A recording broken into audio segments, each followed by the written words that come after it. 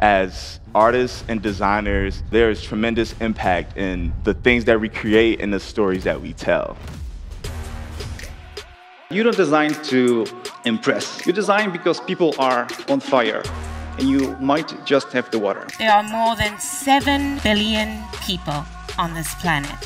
1 billion of them live in slums. There are 105 million people in Bangladesh who are suffering because there is ambulance unavailability. Can fashion and technology empower people with diverse abilities? Since industrialization, Mother Earth is getting warmer.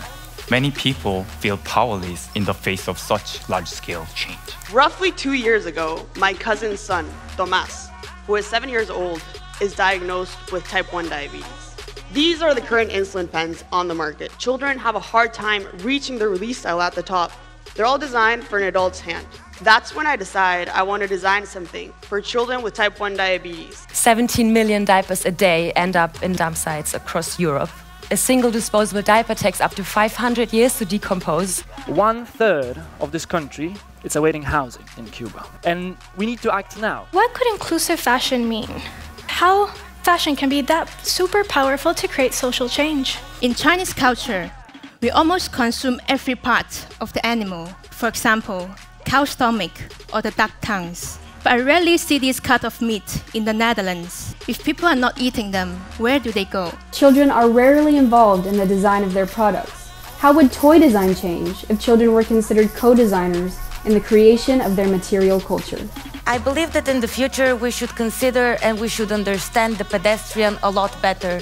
And this is a tile that can sense human interaction, and it can even vibrate and guide blind people in our urban areas.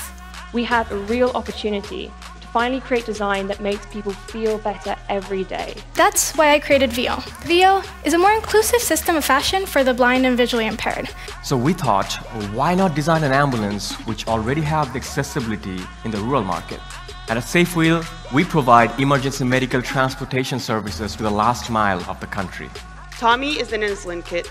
My main goal here was to find the balance between a medical tool and a toy. I was wondering if design is able to redefine the collective living space. Could it set up new boundaries within a collective shared room? As designers, I think it's really our responsibility to design for a community's well-being when we're trying to attack a crisis. I came up with the Sumo diaper, made from 100% skin-caring and sustainable sea-cell fabric. I want to be a part of creating better products for people with disabilities. So I created Be a Part Of. And Be a Part Of is a sofa for children in wheelchairs, so they can be in the center, surrounded by their loved ones.